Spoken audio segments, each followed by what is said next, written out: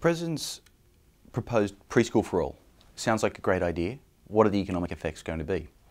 Fortunately, we can go to two states which are the perfect laboratory. Georgia and Oklahoma have already implemented plans very similar to that of the President. Universal, high-quality programs. You can think about their effects, though, on two very different populations.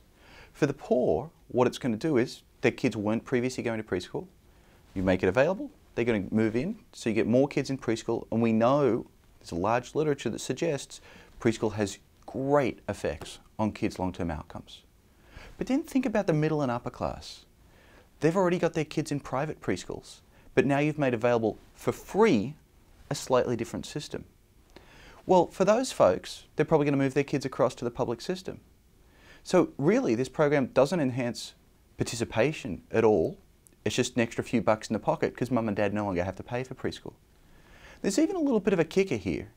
It could be that for the working class kids, moving into preschool has great effects relative to not being in preschool, but for the middle and upper class kids, moving into public preschool that may not be quite as high quality as private preschool may actually lead to slightly worse outcomes in the longer run. So it's a great program for helping the working class, but comes at a really big cost because we're subsidising the heck out of the middle and upper class.